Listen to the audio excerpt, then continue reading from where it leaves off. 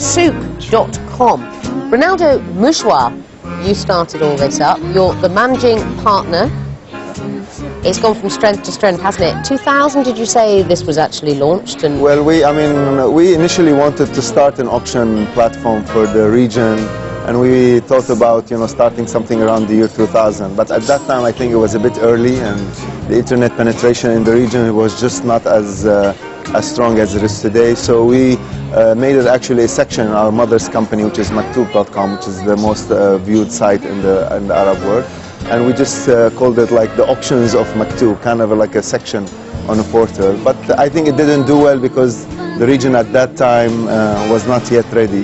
Then we learned, and last year we rebranded under souk.com and we launched it as a separate platform. We picked Dubai and the UAE because it had the highest internet penetration. We focused on the market and we started it, and now 1 year later, the site is pretty popular, and we're one of the highest visited sites, I think, locally. You just won an award. What was that? We won the UAE Web Award for e-commerce, so Souk was picked as one of the best sites for its design and functionality.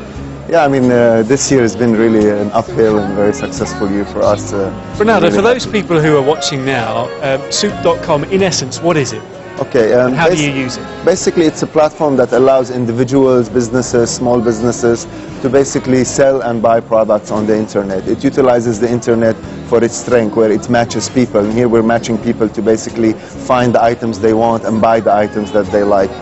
It allows people from home, people who don't have full-time jobs, people who have full-time jobs to actually utilize the internet in a very interactive way. The internet is a very strong marketing tool, and with its growth in the region, now we have a lot more users, and I think it's time for people to use it. And that's why Souk comes in and just fills the gap. If you have a product, you make something, if you have some collection, if you have a mobile that you just got a new one you want to replace, or if you have a new one you want to sell, or a gift, it could be something that you could basically list on the site.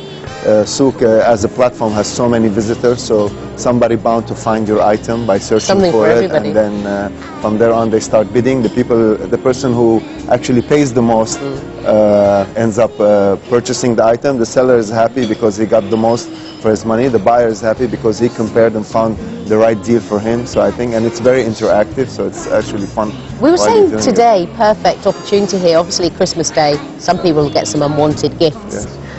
Is this the perfect platform for them to kind of discreetly put them on and hope the relatives aren't viewing? The person who gave you the gift, I would be very careful choosing my ID.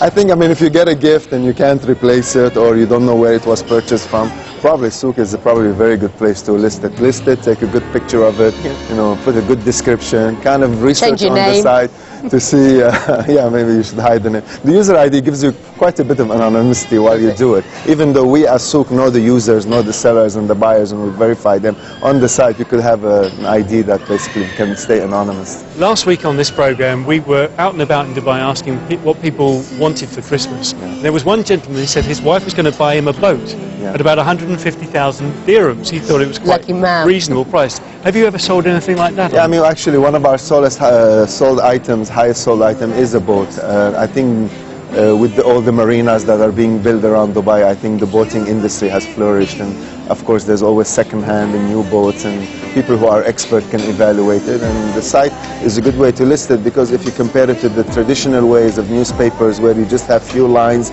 it's not really adequate for people to see, and it might not be worth the viewing. While online you could have 4 or 5 pictures, put all the data you want.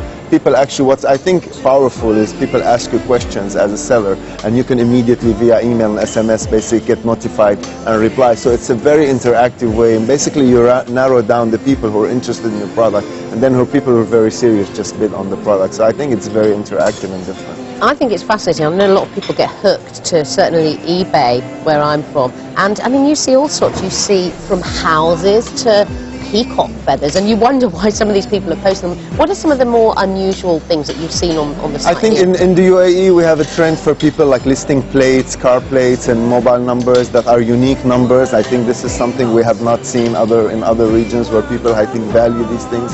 But I'm proud to see a lot of handcraft, collectible, coins, stamps, some awards, all kinds of different things that you could see. Have there been any real surprises for you?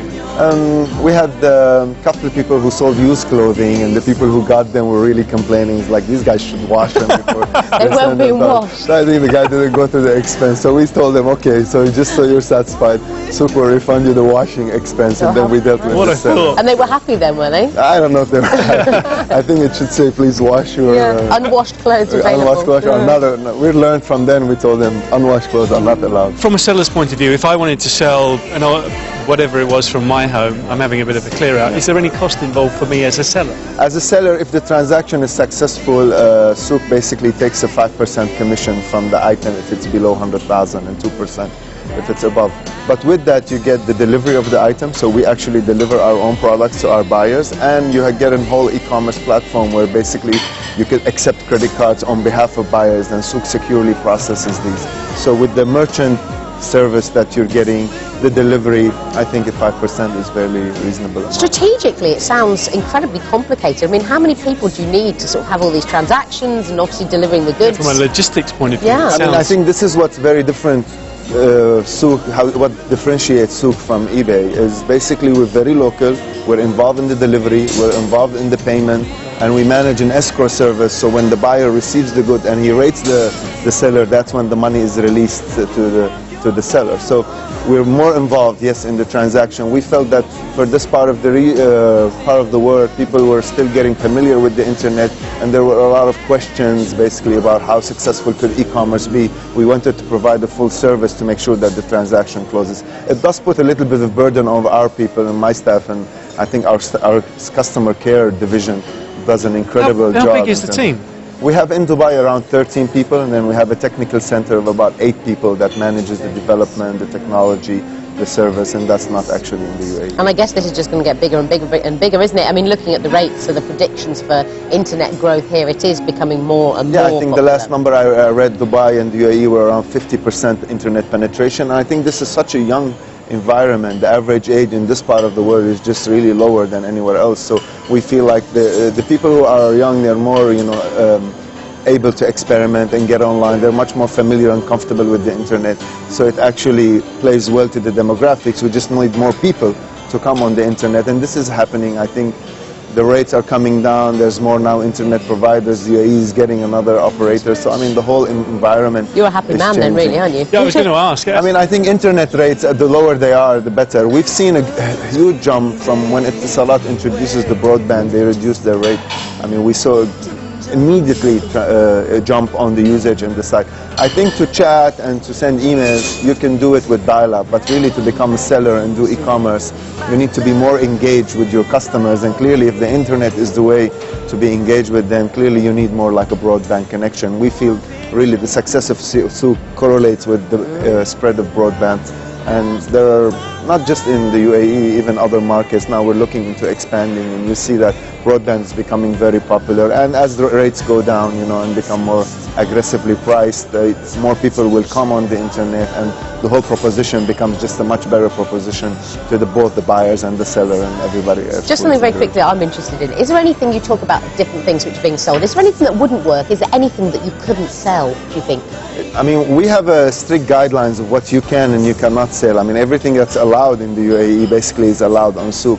We have taken on one more step, for example, animals. Even though there is nothing to say animals are not legally traded or we just said, we felt our users actually on the site, every time there was a listing of a pet, of a bird, for example, people would complain, and we just took the feedback and said, look, even though you can do it, we will not. Even though it's legal, quite people trade pets or whatever, we didn't want to do it. I think there was some feeling that people wanted to make sure that the animals had a good home, so the whole online model seemed to be a little bit conflicting with that. So as the managing partner, Ronaldo, of Souk.com, are you happy? I mean, I'm happy, excited. I think I don't want to yet jump into conclusion that Souk is successful. The internet is a very dynamic environment. You could be leading in one area and then something happens in another area on another site. It's a fickle beast. It's a very difficult, I think, environment. So we're happy with the growth. We're happy that Souk has actually empowered a lot of people. I have so many sellers on the site who are women, who are at home, who have now found like something to do, and they are really happy doing it, and they are engaged, and they are One of our strongest points on the community are these people who are constantly on the side. They help other sellers, they guide other people. They almost act like an extension of the